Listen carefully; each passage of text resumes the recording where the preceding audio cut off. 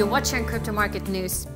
The thief who has been named the blockchain bandit has managed to amass almost 45,000 Ether by successfully guessing weak private keys. This is according to a report released by Independent Security Evaluators. Adrian Bednarek, a senior security analyst, said that he had discovered the sophisticated hacker by accident. While guessing a private key is meant to be a statistical improbability, he managed to uncover 735 private keys through his research. It gave him the ability to complete transactions as if he were the account holder. At the height of Ether's value, it is estimated that the bandit's haul would have been worth more than $60 million.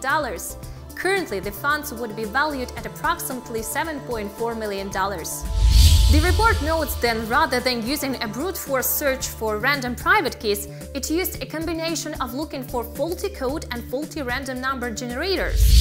According to the analyst, the private keys may have been vulnerable because of coding errors in the software responsible for generating them.